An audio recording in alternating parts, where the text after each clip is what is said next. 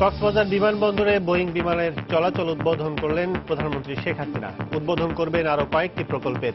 বিকেলে বক্তব্য রাখবেন জনসভায়। দেশে দক্ষিণ পূর্বাঞ্চলে 1 কোটি লোকের কর্মসংস্থান সৃষ্টির পরিকল্পনা।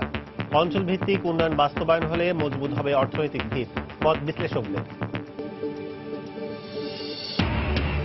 মানসম্পন্ন কারিগরি শিক্ষা নিশ্চিত করতে শ্রমবাজারের চাহিদা উপযোগী কারিকুলাম তৈরির পরামর্শ বিশেষজ্ঞদের, আশ্বাস শিক্ষা মন্ত্রণালয়ের। এবং বর্ষা মৌসুমের আগেই সিরাজগঞ্জে নদী ভাঙ্গন শুরু, ঘরবাড়ি ভেঙে নিরাপদ আশ্রয়ের সন্ধানে লোকজন। পানি উন্নয়ন বোর্ডের গাফিলতিকে দায়ী করছেন এলাকাবাসী।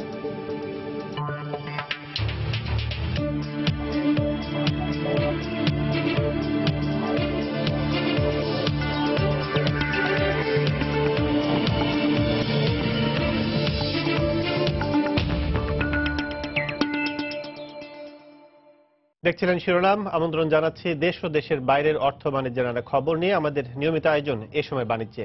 আর আপনাদের সঙ্গে আছি আমি কাজল আব্দুল্লাহ। কক্সবাজার বিমানবন্দরে রানওয়ের সম্প্রসারিত অংশে বোয়িং বিমান চলাচলের উদ্বোধন করেছেন প্রধানমন্ত্রী শেখ হাসিনা। সকাল 10টায় প্রধানমন্ত্রী বিমানবন্দরে নেমে এই বিমান চলাচলের উদ্বোধন করেন।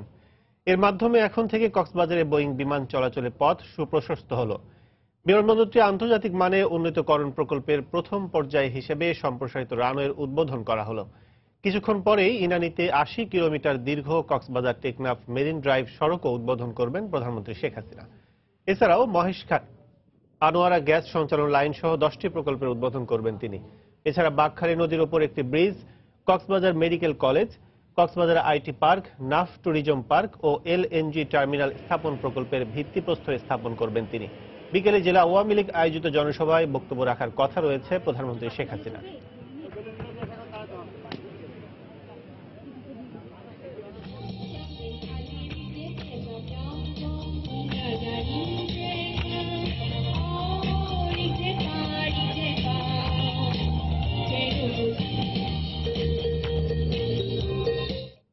দেশে দক্ষিণ পূর্বাঞ্চলে 1 কোটি লোকের কর্মসংস্থান সৃষ্টি করার পরিকল্পনা নিয়েছে সরকার। এ লক্ষ্যে কক্সবাজার, চট্টগ্রাম অঞ্চলে বিভিন্ন এলাকায় অর্থনৈতিক অঞ্চল, পর্যটন অঞ্চল, বিদ্যুৎ কেন্দ্র নির্মাণের পরিকল্পনা বাস্তবায়নের কাজ চলছে। পাশাপাশি চলছে রেল, নৌ ও সড়ক যোগাযোগ অবকাঠামো উন্নয়নের কাজও। বিশ্লেষকদের মতে অঞ্চল ভিত্তিক উন্নয়ন পরিকল্পনা বাস্তবায়ন করা গেলে তৃণমূল পর্যায়ে অর্থনৈতিক ভিত মজবুত হবে। সানবির উপলের রিপোর্ট। ভৌগোলিক অবস্থানে চট্টগ্রাম, কক্সবাজার, নোয়াখালী, ফেনী সহ দক্ষিণ পূর্বাঞ্চলের জেলাগুলোর একপাশে বঙ্গোপসাগর, অন্যদিকে পাহাড়, টিলা, সমতল ভূমির সমন্বয়ে ধান, লবণ, চিংড়ি, কাঁকড়া চাষ ও পর্যটন এখানকার অর্থনৈতিক কর্মকাণ্ডের চালিকা শক্তি। তবে এর বাইরে চট্টগ্রাম বন্দর ও ওই অঞ্চলে গড়ে ওঠা শিল্প কারখানায় জীবিকা নির্বাহ করেন কয়েক লাখ লোক। আর সরকার এ অঞ্চলকে ঘিরে নিয়েছে মহাপরিকল্পনা। বাংলাদেশের দক্ষিণ পূর্ব এলাকার উন্নয়নের একটা বড় পরিকল্পনা তৈরি হচ্ছে। জায়গাটা যেন সর্বোৎকৃষ্ট ব্যবহার করা যায়। আমাদের প্রায় 1 কোটি লোকের কর্মসংস্থান এই এলাকায় আমাদেরকে করতে হবে। আমরা 2-3 বছরের মধ্যে খুব দৃশ্যমান কিছু অগ্রগতি এগুলো সাধিত হবে এবং এর মধ্যে অনেকগুলো ইন্ডাস্ট্রি তৈরি হয়ে যাবে। এর মধ্যে চট্টগ্রামে মিরসরাই, আনোয়ারায় 2টি অর্থনৈতিক অঞ্চল, কক্সবাজারে 2টি ট্যুরিজম অঞ্চল, মহেশখালীতে মাতারবাড়ি সহ বেশ কয়েকটি বিদ্যুৎ কেন্দ্র, এলএনজি টার্মিনাল নির্মাণের কাজ শুরু হয়েছে। পরিকল্পনা আছে গভীর সমুদ্র বন্দর নির্মাণেরও। পরিকল্পনা রয়েছে সাগরের কোল ঘেঁষে মেরিন ড্রাইভ, চট্টগ্রাম থেকে ঘুমদুম পর্যন্ত নিয়ে যাওয়া রেলপথ নির্মাণ, কক্সবাজার বিমানবন্দর আন্তর্জাতিক মানে উন্নত করা, রাস্তা প্রশস্তকরণ। এছাড়াও বঙ্গোপসাগরে খনিজ অনুসন্ধান ও মৎস্য ও প্রাণী সম্পদকে কাজে লাগানোর পরিকল্পনা। অঞ্চলভিত্তিক পরিকল্পনা ইতিবাচক হিসেবেই দেখছেন বিশ্লেষকরা। এই শিল্পায়নের কাজ সেটি যেমন ইতিবাচক দিক, আবার একই সাথে এর যে ঝুঁকির জায়গাগুলো রয়েছে, পরিবেশগত দিক এবং একই সাথে নিরাপত্তার দিক রয়েছে, সেই বিষয়গুলো সমভাবে গুরুত্ব দিয়ে যাতে এই অঞ্চলগুলো গড়ে তোলার কাজ চলে। দেশের দক্ষিণ পূর্বাঞ্চলের মতো অন্যান্য অঞ্চলেও আলাদা অর্থনৈতিক পরিকল্পনা করতে পারলে সামগ্রিক উন্নয়নের চিত্র ফুটে উঠবে বলে মত বিশ্লেষকদের। সানবির রূপল, সময় সংবাদ, কক্সবাজার। শিক্ষক সংকট, আধুনিক টেকনোলজির অভাব সহ নানা সীমাবদ্ধতায় সম্ভব হচ্ছে না মানসম্পন্ন কারিগরি শিক্ষা নিশ্চিত করা। কারিগরি শিক্ষার প্রসারে সরকারের আগ্রহকে স্বাগত জানিয়ে শ্রমবাজারের চাহিদা উপযোগী কারিকুলাম তৈরির পরামর্শ বিশেষজ্ঞদের। অর্থ বরাদ্দ বাড়িয়ে মানসম্পন্ন শিক্ষা নিশ্চিত করতে নানা পরিকল্পনার আশ্বাস শিক্ষা মন্ত্রণালয়ের। খলিলুর রহমানের ছবিতে দেখুন মোজাহিদ শুভর রিপোর্ট। 80-র দশকে কেনা লেদ মেশিনে প্রশিক্ষণ নিচ্ছে আধুনিক বাংলাদেশের শিক্ষার্থীরা। কারিগরি শিক্ষায় প্রথম সারির শিক্ষা প্রতিষ্ঠানগুলোর উল্লেখযোগ্য সংখ্যক যন্ত্রপাতি নষ্ট। এছাড়া অধিকাংশ যন্ত্রপাতি স্বয়ংক্রিয় না হওয়ায় গ্র্যাজুয়েট হয়েও ভালো মানের ইন্ডাস্ট্রিতে জায়গা পেতে হিমশিম খাচ্ছে শিক্ষার্থীরা। চাকরি জুটলেও বিভিন্ন কলকারখানার অটোমেটিক পদ্ধতির সাথে মানিয়ে নিতে বিলম্ব হচ্ছে তাদের। বিগত কয়েক বছরে কোনো প্রতিষ্ঠানে আধুনিক কিছু যন্ত্রপাতি কেনা হলেও তা পরিচালনার যোগ্য শিক্ষকের সংকট রয়েছে। আমাদের এখানে পড়াশোনাটা খুব ভালো হয়, কিন্তু আমাদের মেশিনগুলো একটু সমস্যা করে। দেখা যায় আধুনিক মেশিন আছে কিন্তু সবগুলো নাই। জব করতে গেলে আমাদের প্রশিক্ষণটা ওরকম মিলতেছে না। আমাদের প্রশিক্ষণটা যদি উন্নত না হচ্ছে, চাহিদার সাথে জবের চাহিদার সাথে আমাদের তাল মিলাতে পারছি না। যদি আমরা ভালো প্রশিক্ষণ এবং ভালো ইনস্ট্রুমেন্ট ব্যবহার করতে পারতাম, সেই ক্ষেত্রে আমাদের স্যালারিটা আরো বেশি ভালো হতো। কারিকুলাম অনুযায়ী 80 ভাগ ব্যবহারিক ক্লাস নেবার কথা থাকলেও বেশিরভাগ প্রতিষ্ঠানে দেয়া হয় না 40 ভাগও। শিক্ষা প্রতিষ্ঠানে আধুনিক সব ধরনের যন্ত্রপাতির সীমাবদ্ধতা থাকায় বিভিন্ন ইন্ডাস্ট্রিতে কয়েক মাসের ব্যবহারিক প্রশিক্ষণের সুযোগ চাই শিক্ষার্থীরা। সরকারের কাছে আবেদন যে আমরা যাতে এই আমাদের যে ডিপার্টমেন্ট ওয়াইজ আমরা যাতে ইন্ডাস্ট্রিতে লিঙ্ক আপ রেখে ওখানে যেন আমরা প্রশিক্ষণ নিতে পারি। কারিগরি শিক্ষার প্রসারে সমাজের ধ্যান ধারণার পরিবর্তন দরকার সবার আগে। পাশাপাশি ইন্ডাস্ট্রির চাহিদার আলোকে কারিগরি শিক্ষার কারিকুলাম ঢেলে সাজানোর পরামর্শ বিশেষজ্ঞদের। ইন্ডাস্ট্রিতে যে বাস্তবে এই কারিকুলামগুলোকে আনতে হবে, এনে কারিকুলামে ইনপুট করতে হবে। তাহলে হয়তো দেখা যাবে যে ইন্ডাস্ট্রির চাহিদা আমরা মেটাতে পারছি। তাহলে বাইরের দেশের থেকে আমাদের এক্সপার্ট আনার দরকার নেই।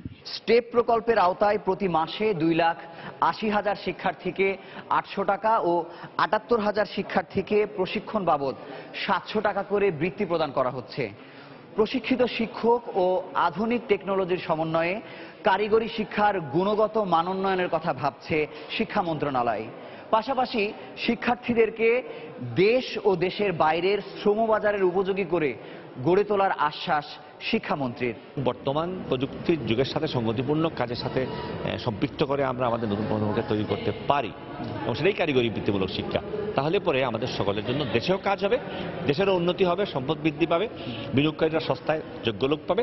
বর্তমানে 14 ভাগ হলেও আগামী 30 সালের মধ্যে 30 ভাগ শিক্ষার্থীকে কারিগরি শিক্ষার সাথে যুক্ত করার পরিকল্পনা সরকারের। তবে সেক্ষেত্রে সংখ্যার চেয়েও মানের দিকে বেশি জোর দেওয়ার পরামর্শ শিক্ষাবিদদের।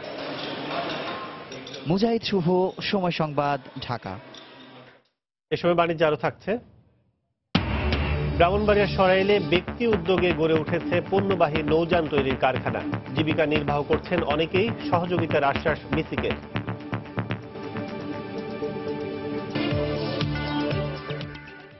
বর্ষা মৌসুম আসার আগেই সিরাজগঞ্জে শুরু হয়েছে নদী ভাঙ্গন।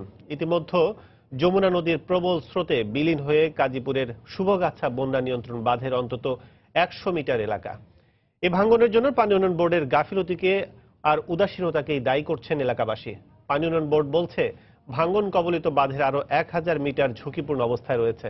রিঙ্কুকুণ্ডের রিপোর্ট, ছবি তুলেছেন অমৃত সেন। শুষ্ক মৌসুমে যমুনার ভাঙনের কবলে পড়েছে সিরাজগঞ্জ। উজান থেকে বয়ে আসা পাহাড়ি ঢলের পানিতে গত কয়েকদিন ধরে যমুনা নদীতে অস্বাভাবিকভাবে পানি বাড়তে শুরু করেছে। যমুনা নদীর প্রবল স্রোতে মুহূর্তে কাজীপুর উপজেলা শুভগাছা বন্যা নিয়ন্ত্রণ বাঁধের 100 মিটার এলাকা চলে যায় নদীগর্ভে। পানি উন্নয়ন বোর্ড বালির বস্তা ফেলে ভাঙন ঠেকানোর চেষ্টা করলেও কাজের কাজ কিছুই হচ্ছে না। ভাঙনের ফলে বাঁধ ও তার আশেপাশের এলাকার লোকজন ঘরবাড়ি ভেঙে নিয়ে নিরাপদ আশ্রয়ের দিকে ছুটছেন। ভিটে মাটি হারিয়ে দিশেহারা নদী পারের অসহায় মানুষেরা। ভাঙন অব্যাহত থাকলে বর্ষা মৌসুমে হুমকির মুখে পড়বে বাঁধের অভ্যন্তরে থাকা বাহুকা, শুভগাছা, চিলগাছা সহ বেশ কয়েকটি গ্রাম। এলাকাবাসীর অভিযোগ, গত 2 মাস ধরে ভাঙন শুরু হলেও ভাঙন রোধে পানি উন্নয়ন বোর্ড জরুরি কোনো পদক্ষেপ না নেওয়ায় এমন অবস্থার সৃষ্টি হয়েছে। বস্তাটা দিলে 2-3 বাড়ি ভাঙা হয়, তাহলে কিছু কি থাকে? পর্যাপ্ত পরিমাণ বস্তা দেয় নাকবে, নৌকা খাটা নাকবে, তাহলে প্রতিরোধ দিতে পারি। সরকারের কাছে আবেদন আমার যে আমরা এই বাড়িঘর নিয়ে আর কোথায় যাব, আর তোর যাওয়ার কোনো জায়গা নাই। অবশ্য পানি উন্নয়ন বোর্ডের এই কর্মকর্তার দাবি, ভাঙন রোধে জরুরি ভিত্তিতে কাজ করার পাশাপাশি বাঁধের অভ্যন্তরে যাতে পানি ঢুকতে না পারে সেজন্য পদক্ষেপ নেওয়া হয়েছে। অস্থায়ীভাবে প্রতিরক্ষামূলক কাজের ব্যবস্থা নিয়েছি এবং পাশাপাশি যাতে প্রকল্পের অভ্যন্তরে কোনো পানি প্রবেশ করতে না পারে সেটার ক্ষেত্রে আমরা একটা বিকল্প বাঁধ রিংডাইকেরও ব্যবস্থা নিয়েছি। শুভগাছা বন্যা নিয়ন্ত্রণ বাঁধ ভাঙনে ভিটেহারা হয়েছে প্রায় শতাধিক পরিবার। আর ভাঙন আতঙ্কে রয়েছে বাঁধের অভ্যন্তরে থাকা বাহুকা, শুভগাছা, চিলগাছা, শিমলা সহ কয়েকটি গ্রামের প্রায় 5 লক্ষাধিক মানুষ। রিঙ্কু কুণ্ডু, সময় সংবাদ, সিরাজগঞ্জ। রাজধানীতে ঊর্ধ্বমুখী চালের বাজারে এক সপ্তাহে কেজিতে 2 থেকে 3 টাকা বেড়েছে চালের বাজার। তবে গেল কয়েকদিন ধরে আবহাওয়া অনুকূলে থাকায় সরবরাহ সংকট কাটতে শুরু করেছে বলে জানান আড়ত মালিকরা। পাইকারি দরে ডালের দাম কমলেও আবার বেড়েছে চিনির দর। কেজিতে 10 টাকার বেশি বেড়েছে আদা রসুনের দামও। সরবরাহ পর্যাপ্ত থাকায় রমজানে এসব পণ্যের দাম কমে আসবে বলে মনে করেন পাইকাররা। কামরুল হাসান সবুজের রিপোর্ট। প্রতি বছর এই সময় নতুন চালে ভরপুর থাকে রাজধানীর মোহাম্মদপুর পাইকারি কৃষি মার্কেটের আড়তগুলো, কিন্তু এবারের চিত্র ভিন্ন। অতিবৃষ্টি, পাহাড়ি ঢল আর অকাল বন্যায় ক্ষতির কারণে আরো কিছুদিন অপেক্ষা করতে হচ্ছে পাইকারদের।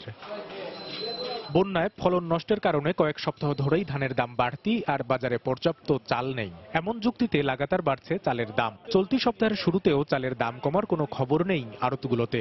তবে দেশের উত্তর পশ্চিমাঞ্চল থেকে নতুন চাল বাজারে আসতে শুরু করেছে বলে জানান ব্যবসায়ীরা। বৈশাখ মাসের প্রথম সপ্তাহের দিকে চলে আসে, কিন্তু এবার বৈশাখ মাসের শেষের দিকে তারপর চাইলে আসতে পারলো না। চাইলে আমদানি নেই, 100 বছর চাইলে 10 বছর চাইলে। আগে যেভাবে ছিল তার থেকে 2-3 টাকা বাড়ছে। আমদানিটা খুব বেশি শর্ট ছিল, এটা কিছুটা রিকভারি হচ্ছে গতকালকের থেকে। রোদ্র হওয়ার পরে গতকালকের থেকে বেশ আমদানি হয়েছে। আদা রসুন পেঁয়াজে ভরপুর আড়তগুলোতে মাসের শুরুতে বেড়ে যায় বেচাকেনা। চাহিদা বাড়ায় আদা রসুনের দাম বাড়লেও কেজিতে 2 থেকে 3 টাকা কমেছে পেঁয়াজের দাম। দেশি পেঁয়াজ তো 25 থেকে 26 টাকা, আর এলসি পেঁয়াজ 15 থেকে 16 টাকা। রমজানে বাড়ার তো কোনো প্রশ্নই উঠে না, কিন্তু রমজানের জন্য যে মাল যাদের দরকার সবাই মাল মোটামুটি নিয়ে নিচ্ছে। গত সপ্তাহে যে আদা বেচি আমরা 42 সে আদা আজকে 50-52। চায়না রসুন গত সপ্তাহে আমরা যেটা বেচি 190-95, আজকে এটা 210-15। এক সপ্তাহের ব্যবধানে আবারও বেড়েছে চিনির দাম। কেজিতে 2 টাকা বেড়ে ছোলা বিক্রি হচ্ছে 80 টাকায়। তবে কিছুটা কমেছে দেশি বিদেশি ডালের দাম। চিনি হলো এক সপ্তাহ বা 10 দিন আগে এটা আমরা বিক্রি করছি হলো 2900 টাকা বস্তা, মানে 58 টাকা কেজি, আর সেটা এখন বিক্রি করতেছি হলো 63 টাকা বা 63 টাকা 20 পয়সা। হঠাৎ করে মিল ডেলিভারি বন্ধ করে দিয়েছে, সেই দাম বাড়িয়ে গেছে। দেশি মসুর প্লাস হলো মোটা মসুর 2 টাকা 3 টাকা কম আছে বাজার। অন্য বাজার মোটামুটি সমানে আছে। পাইকাররা জানান স্থিতিশীল রয়েছে সয়াবিন তেল ও মশলার বাজার। কামরুল হাসান সবুজ, সময় সংবাদ, ঢাকা। ব্রাহ্মণবাড়িয়ার সরাইল উপজেলার অরুয়াইল আজবপুর এলাকায় ব্যক্তি উদ্যোগে গড়ে উঠেছে পণ্যবাহী নৌযান তৈরির কারখানা। এসব কারখানায় কাজ করে জীবিকা নির্বাহ করছেন অনেকেই। লাভজনক এই শিল্পকে এগিয়ে নিতে প্রয়োজনীয় সহযোগিতার আশ্বাস দিয়েছেন বিসি কর্তৃপক্ষ। উজ্জ্বল চক্রবর্তী পাঠানো তথ্য ও জুয়েলুর রহমানের ছবি নিয়ে ডেস্ক রিপোর্ট। ব্রাহ্মণবাড়িয়ার মেঘনার তীরবর্তী অরুয়াইল আজবপুর এলাকায় গত কয়েক বছর ধরে গড়ে উঠেছে নৌযান তৈরির বেশ কয়েকটি কারখানা। চট্টগ্রামের পতেঙ্গা থেকে নৌপথে জাহাজ ভাঙার ভারী ইস্পাতের শিট এনে তৈরি করা হচ্ছে বড় ও মাঝারি আকারের পণ্যবাহী নৌযান। লাভজনক হওয়ায় এলাকার অনেক ব্যবসায়ী নিজ উদ্যোগে নৌযান তৈরি করে বিক্রি করছেন দেশের বিভিন্ন স্থানে। এতে নিজেরা লাভবান হওয়ার পাশাপাশি কর্মসংস্থান হচ্ছে অনেকের। 20 থেকে 25 জন লোক কাজ করি। এক একটা বডি তৈরি করতে প্রায় 3 থেকে 4 মাস সময় নেয়। আমরা দুজন মিলে একটা নৌকা বানাইছি, আমাদের প্রায় 70 থেকে 80 লক্ষ টাকা খরচ হয়েছে। 5 বছর লাগে আপনার এটা আসলে উঠতে। 1 থেকে 1.5 লক্ষ টাকা প্রতি মাসে ইনকাম আসে, আর এলাকার কর্মসংস্থান অনেক বৃদ্ধি পায়। ব্যক্তিগত উদ্যোগে গড়ে তোলা শিল্পে সরকারি সহযোগিতা দেওয়া হলে এলাকায় কর্মসংস্থান সৃষ্টির পাশাপাশি অর্থনীতির চাকাও সচল হবে বলে মনে করেন স্থানীয় এ জনপ্রতিনিধি। সরকারও যদি ইচ্ছা করে তাহলে আজবপুর থেকে অরুয়াইল পর্যন্ত যে কোনো স্থানে নৌকা তৈরির একটা শিল্প গড়ে তুলতে পারে। এতে করে এলাকার বেকার সমস্যার সমাধান হবে এবং অর্থনীতিতে একটা প্রাণ চাঞ্চল্য সৃষ্টি হবে। এদিকে লাভজনক নৌযান শিল্পের প্রসারে সহযোগিতার আশ্বাস দিলেন জেলার বিসিকের শীর্ষ কর্মকর্তা। কর্তৃপক্ষ নির্দেশ করে সেভাবে কোন কিছু করার আমরা চেষ্টা করব। সেভাবে কারিগরি আর্থিক বিভিন্ন যা করার লাগে সরকারি নির্দেশ দিলে আমরা সেটা করতে পারবো। স্থানীয়ভাবে একটি নৌযান তৈরিতে সময় লাগে অন্তত 6 মাস, আর মাঝারি আকারের এই নৌযান তৈরিতে ব্যয় হয় 50 থেকে 60 লাখ টাকা। সময় সংবাদ, ব্রাহ্মণবাড়িয়া। নিজস্ব ঐতিহ্য সংরক্ষণ করেই প্রাকৃতিক সম্পদকে কিভাবে পর্যটন স্থানে রূপ দেওয়া যায় তার প্রকৃষ্ট উদাহরণ ভুটান। স্বতন্ত্র সংস্কৃতি, আন্তরিক আতিথেয়তা বা বহু ভাষা জ্ঞান সবকিছুই যেন বিচ্ছিন্ন ভুটানকে পর্যটক আকর্ষণের কেন্দ্রবিন্দুতে পরিণত করেছে। বিশেষজ্ঞরা বলছেন বিশ্বায়নের যুগেও অনুন্নত এই দেশটির পর্যটন নীতি অনুসরণীয় হতে পারে অনেক দেশের জন্য। ভুটান থেকে ফিরে আরো জানাচ্ছেন আজহার লিবন। ক্যামেরায় ছিলেন আমিন রহমান। পাহাড় আর মেঘের এমন মিতালি হয়তো পৃথিবীর আরো অনেক স্থানেই চোখে পড়বে, কিন্তু হিমালয়ের পূবের দেশ ভুটান যেন একটু বেশি মায়াবী। শুধু বিশ্বের সবচেয়ে বড় বৌদ্ধ মূর্তির দেশ কিংবা ঐতিহ্যবাহী রাজতান্ত্রিক শাসন ব্যবস্থা নয়, দেশটির প্রতিটি শহরের পরিচ্ছন্নতা, পাহাড়ি আঁকাবাঁকা রাস্তা থেকে ঐতিহ্যবাহী পোশাক সবকিছুই মুগ্ধ করবে ভ্রমণ পিপাসুদের। অথচ বিশ্ব দরবারে দেশটির প্রতিনিধিত্বের ইতিহাস খুব বেশি পুরনো নয়। 19 শতকের মাঝামাঝি সময় পর্যন্ত ভুটান ছিল একটি বিচ্ছিন্ন রাষ্ট্র, যে কারণে দেশটিকে বলা হতো লোমুন বা দক্ষিণের অন্ধকারাচ্ছন্ন দেশ। কিন্তু গেল দশকগুলোতে দেশটি যেমন পর্যটনের সম্ভাবনাকে কাজে লাগিয়েছে, তেমনি লোমুন থেকে রূপান্তরিত হয়েছে দক্ষিণের সুইজারল্যান্ডে। কিন্তু কি করে ক্রমাগত এগিয়ে যাচ্ছে দক্ষিণ এশিয়ার এই ছোট্ট দেশটি? এর উত্তর মিলবে ভুটানের সাধারণ ট্যাক্সি চালক থেকে হোটেল পরিচারিকা পর্যন্ত সবার কাছ থেকে। পেশাগত নিষ্ঠা, যোগাযোগ দক্ষতার সাথে যারা ঠিকই রপ্ত করেছেন আতিথেয়তার শৈলী। এই হোটেলে আমরা আমাদের অতিথিদেরকে পরিবারের অংশই ভাবি। হয়তো কখনো তারা আমাদের উপর রেগে যান, তবে তাদেরকে আমরা খুশি দেখি।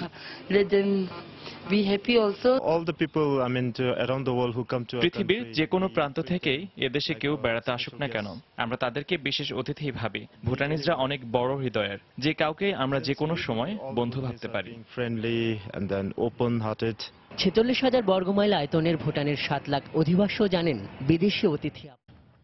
কক্সবাজার ইরানিতে কক্সবাজার টেকনাফ মেরিন ড্রাইভ সড়ক সহ 10টি প্রকল্পের উদ্বোধন ও 8টি প্রকল্পের ভিত্তিপ্রস্তর স্থাপন করেছেন প্রধানমন্ত্রী শেখ হাসিনা। সরাসরি চলে যাচ্ছে সেখানে।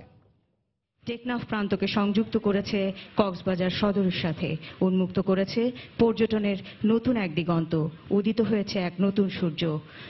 মাননীয় প্রধানমন্ত্রী, আপনাকে কক্সবাজার টেকনাফ মেরিন ড্রাইভ উদ্বোধন করবার জন্য সবিনয় অনুরোধ জানাচ্ছি।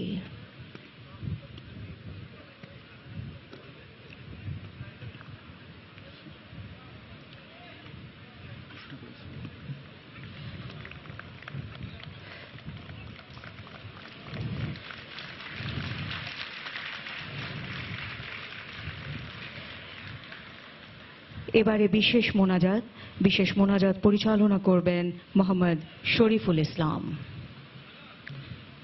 আলহামদুলিল্লাহি রাব্বিল আলামিন, রব্বানা আতিনা ফিদ দুনিয়া হাসানাতাও ওয়া ফিল আখিরাতি হাসানাতাও ওয়া কিনা আযাবান নার। হে আল্লাহ, কক্সবাজার টেকনাফ মেরিন ড্রাইভের শুভ উদ্বোধন অনুষ্ঠানটিকে আপনি কবুল করুন। দেশ ও জাতির সেবায় এটিকে কবুল করুন। সব ধরনের ক্ষতি থেকে হেফাজত করুন। আমাদের সকলের পক্ষ থেকে এটিকে সদকায়ে জারিয়া হিসেবে কবুল করুন। হে আল্লাহ, যার বলিষ্ঠ নেতৃত্ব দিক নির্দেশনায় বাংলাদেশ আজ কক্সবাজার টেকনাফ মেরিন ড্রাইভের মতো নান্দনিক প্রকল্প ও পদ্মা সেতু সহ অন্যান্য অবকাঠামোগত উন্নয়নের জোয়ারে ভাসছে, তিনি আজকের অনুষ্ঠানের প্রধান অতিথি। গণপ্রজাতন্ত্রী বাংলাদেশ সরকারের মাননীয় প্রধানমন্ত্রী শেখ হাসিনা, আপনি তাকে কবুল করুন, তাকে সুস্বাস্থ্য ও দীর্ঘায়ু দান করুন। হে আল্লাহ, জাতির পিতা বঙ্গবন্ধু শেখ মুজিবুর রহমান ও তার পরিবারের সকল শহীদান এবং 1971 সালের শহীদগণের আত্মার মাগফিরাত দান করুন। হে আল্লাহ, আমাদের দেশের প্রতি আপনার খাস রহমত নাজিল করুন। সামরিক বাহিনী ও সকল আইন শৃঙ্খলা বাহিনীর প্রতি খাস রহমত নাজিল করুন। গোটা জাতিকে পারস্পরিক সৌহার্দ্য ও সম্প্রীতির সাথে বসবাস করার তৌফিক দান করুন। আমাদের দেশকে অব্যাহত উন্নতির, অগ্রগতি ও সমৃদ্ধির দিকে এগিয়ে যাওয়ার তৌফিক দান করুন। বঙ্গবন্ধুর স্বপ্নের সোনার বাংলা গড়তে আমাদের সকলকে ঐক্যবদ্ধভাবে কাজ করার তৌফিক দান করুন। আমিন বিরহমাতিকা ইয়া আরহামার রাহিমিন। ধন্যবাদ মাননীয় প্রধানমন্ত্রী, ধন্যবাদ সবাইকে।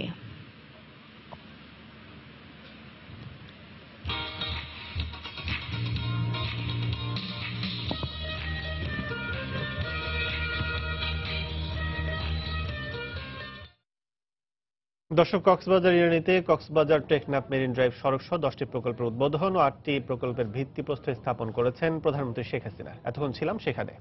ভোলার সাগরকুলের চর নিজামের সংরক্ষিত বন উজাড় করে চলছে বসতি নির্মাণ। ভূমিহীনদের পুনর্বাসনের নামে স্থানীয় প্রভাবশালী মহল ইতিমধ্যে প্রায় 60 একর জমির বন কেটে ঘর নির্মাণ করেছে। আর বন রক্ষার পরিবর্তে প্রভাবশালীদের সঙ্গে যোগসাজশের মাধ্যমে লাখ লাখ টাকা হাতিয়ে নিচ্ছে বন কর্মীরা। এতে হুমকির মুখে পড়েছে উপকূলের সবুজ বেষ্টনী। বিভাগীয় কর্মকর্তারা জানালেন, তদন্ত সাপেক্ষে অভিযুক্তদের বিরুদ্ধে ব্যবস্থা নেওয়া হবে। আর পরিবেশ বান্ধব দেশ গঠনে কঠোর পদক্ষেপ নেওয়ার কথা জানালেন বন ও পরিবেশ উপমন্ত্রী। নাসিরুদ্দিন লিটনের তথ্য, উৎপল দেবনাথের ছবি নিয়ে ডেস্ক রিপোর্ট। মনপুরা উপজেলার সাগরকুলের চর নিজামের সংরক্ষিত বন কেটে প্রতিদিন ঘরবাড়ি নির্মাণ কাজ চলছে। গত এক বছরে স্থানীয় বিট অফিসের চারপাশে গড়ে উঠেছে 2 শতাধিক বসতি। স্থানীয়দের অভিযোগ, বিট অফিসার ও স্থানীয় আওয়ামী লীগ নেতাদের নেতৃত্বে চলছে বন উজাড়। এজন্য সাধারণ ভূমিহীনদের কাছ থেকে ভিটা প্রতি 20 থেকে 70 হাজার টাকা আদায় করা হয়েছে। আর টাকা আদায়ের সঙ্গে জড়িত খোদ বনরক্ষীরা, আবার টাকা দিয়েও অনেকে জমি পাননি। বন বিভাগের লোকেরা টাকা নিতে আছে, এক একটা মানুষের কাছে একটা বিটা দিব কইয়া 20,000 25,000 টাকা এভাবে দিব জায়গা দিব কই এভাবে টাকাটি নিতে আছে। মানুষের বেশি টাকা জঙ্গলের জমিন হগল লয়, তাই এখন আমাদেরকে এই উদাম জায়গা তাইনা দিছে, দিয়েও আমাদের গ্রামে উল্টা মামলা দেয়। এখন আমরা আছি বহুত কষ্টে। বন উজাড়ের কথা স্বীকার করে স্থানীয় জনপ্রতিনিধি জানান, কোনো কিছুর তোয়াক্কা না করেই এটা চলছে। 100 ফ্যামিলি বসাইতেছে, এখন কিছু এই দেশের আছে বহিরাগত কিছু লোক আছে জোর করে জায়গা দিচ্ছে। তবে বন কেটে দখলদার বসানোর কথা অস্বীকার করেছেন অভিযুক্তরা। এরা যে অন্যায়টা করতেছে এটা বিরোধ কেন করি, এই জন্য আমাদেরকে মিথ্যা মামলার সাথে জড়িত করতেছে। টাকা পয়সা নেওয়া না, এগুলো সব মিথ্যা। এরা জোরপূর্বক জবরদখল হবে তারা ঘর উঠেছে। কিছু বাইরের লোক আছে, এলাকার স্থানীয় লোকদের নেতৃত্বে এগুলো হচ্ছে, তাদের বিরুদ্ধে মামলা দেওয়া আছে, আরো প্রয়োজনীয় স্টেপ উপরোক্ত কর্মকর্তাদের জানানো আছে, তারা পরবর্তী স্টেপ নেবে।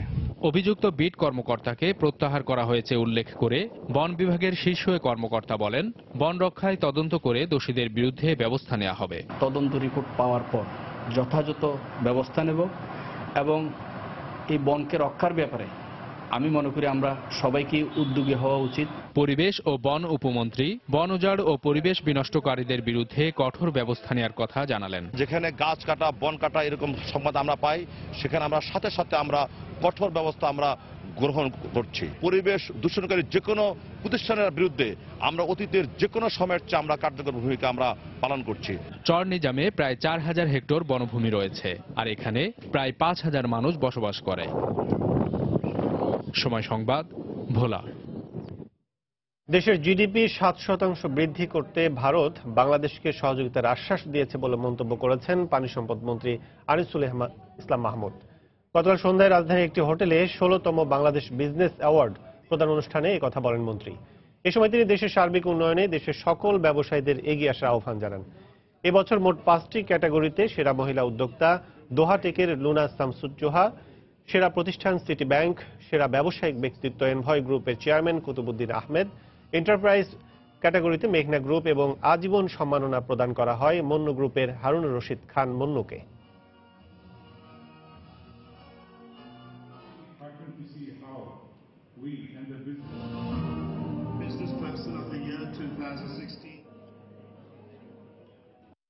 Which together takes the country forward. And Bangladesh is such a... দেশের জিডিপি 7% বাড়াতে আমাদের প্রতিবেশী দেশ ভারত থেকে আমরা সহযোগিতার আশ্বাস পেয়েছি। আমি মনে করি দেশের উন্নয়নে সকল ব্যবসায়ীকে এক হয়ে কাঁধে কাঁধ মিলিয়ে কাজ করতে হবে। একই সাথে প্রতিটি প্রতিষ্ঠানে কাজের উন্নত পরিবেশ নিশ্চিত করা প্রয়োজন। What he is not saying is that there are people. Japan ও চীন সহ বিশ্বের শিল্পোন্নত অনেক দেশই এখন বাংলাদেশে বিনিয়োগে আগ্রহ প্রকাশ করেছে বলে জানিয়েছেন শিল্পমন্ত্রী আমির হোসেন আমু। গতকাল ঝালকাঠিতে নলছিটিতে এক অনুষ্ঠানে তিনি একথা বলেন।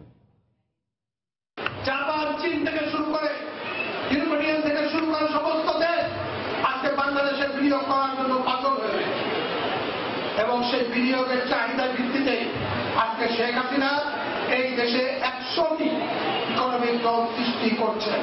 এই ইকোনমিক জোনগুলিতে বিভিন্ন দেশকে দেওয়া হবে, বিভিন্ন দেশকে এই বিনিয়োগ করার সুযোগ করে দেওয়া হবে আমাদের দেশের শিল্পপতিদের পাশাপাশি। ঝিনাইদহে জেলা চেম্বার অব কমার্সের সেমিনার অনুষ্ঠিত হয়েছে। রাতে শহরের একটি কমিউনিটি সেন্টারে শিল্প ও বাণিজ্যের প্রসার শীর্ষক এই সেমিনারে আয়োজন করা হয়। এ সময় ব্যবসায়ী, রাজনীতিবিদ, বিসিক কর্মকর্তা সহ জেলার বিভিন্ন উদ্যোক্তারা উপস্থিত ছিলেন। সেমিনারে তারা জেলায় শিল্প প্রতিষ্ঠান গড়ে তোলার জন্য শিল্পপতিদের প্রতি আহ্বান জানান। গুলশানে রিটেইল চেইন স্বপ্নের 60তম আউটলেটের উদ্বোধন করা হয়েছে। গতকাল গুলশান এভিনিউ হোসনা সেন্টারের নতুন আউটলেটের উদ্বোধন করেন বিশ্বখ্যাত শেফ টমি মিয়া এবং স্বপ্নের নির্বাহী পরিচালক সাব্বির হাসান নাসির। অনুষ্ঠানে স্বপ্নের ঊর্ধ্বতন কর্মকর্তারা উপস্থিত ছিলেন।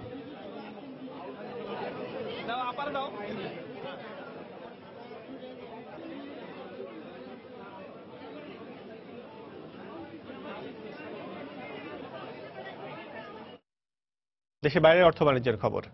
আঞ্চলিক দেশগুলোর সাথে অর্থনৈতিক সম্পর্ক জোরদারে 2020 সাল নাগাদ বুলেট ট্রেন চালু করবে চীন। ঘণ্টায় 400 কিলোমিটার বেগে চলবে এই train. বেইজিংয়ের belt and road initiative প্রকল্পের আওতায় নির্মাণ করা হবে এই ট্রেন। চীনা রেলওয়ে রোলিং স্টক কর্পোরেশনের প্রকৌশলী জানান, ওজন কমানোর লক্ষ্যে এই ট্রেন নির্মাণে ব্যবহার করা হবে কার্বন ফাইবার ও অ্যালুমিনিয়াম অ্যালয়। জ্বালানি সাশ্রয়ী এই ট্রেন মধ্য এশিয়া, দক্ষিণ পূর্ব এশিয়া, মধ্যপ্রাচ্য ও ইউরোপের সাথে চীনের বাণিজ্যিক সম্পর্ক উন্নয়নে সহায়তা করবে বলেও জানান তিনি। যোগাযোগের মাধ্যমেও আসবে পরিবর্তন। বর্তমানে বিশ্বের সর্বোচ্চ গতিসম্পন্ন ট্রেন চলাচল করে চীনে। 2030 সালের মধ্যে তা দ্বিগুণে উন্নীত হওয়ার আশাবাদ চীন সরকারের। বিশ্ববাজারে আবারও কমল জ্বালানি তেলের দর। গেল 5 মাসের মধ্যে সর্বনিম্ন পর্যায়ে নেমেছে এ নিত্যপণ্যের দর। শুক্রবার আন্তর্জাতিক বাজারে ব্যারেল প্রতি জ্বালানি তেল বিক্রি হয়েছে $49 দরে। নভেম্বরে জ্বালানি উত্তোলক ও রপ্তানিকারক দেশগুলোর সংগঠন ওপেকের জ্বালানির উত্তোলন কমানোর সিদ্ধান্তের পর এই প্রথম কমল জ্বালানির দর। বিশ্লেষকরা বলছেন, জ্বালানি উত্তোলক দেশগুলোর উত্তোলন আর কমানোর সম্ভাবনা নেই। পাশাপাশি যুক্তরাষ্ট্রের উত্তোলনও লক্ষ্যমাত্রার চেয়ে বেশি হচ্ছে বলে মনে করছেন তারা। জ্বালানির দর কমার প্রভাব পড়েছে যুক্তরাষ্ট্রের শেয়ার বাজারে।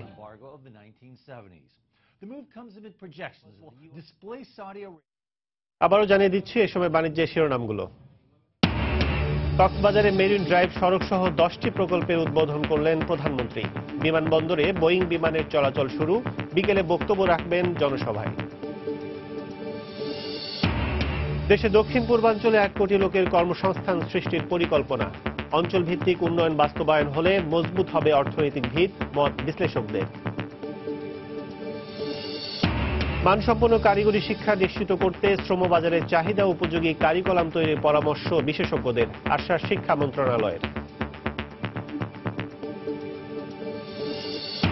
এবং বর্ষা মৌসুমের আগেই সিরাজগঞ্জে নদী ভাঙ্গন শুরু। ঘরবাড়ি ভেঙে নিরাপদ আশ্রয়ের সন্ধানে লোকজন। পানি উন্নয়ন বোর্ডের গাফিলতিকেই দায়ী করছেন এলাকাবাসী। এই ছিল এই সময় বাণিজ্যে। যে কোনো খবর পেতে ভিজিট করুন সময়নিউজ.tv। সঙ্গে থাকুন সময়ের।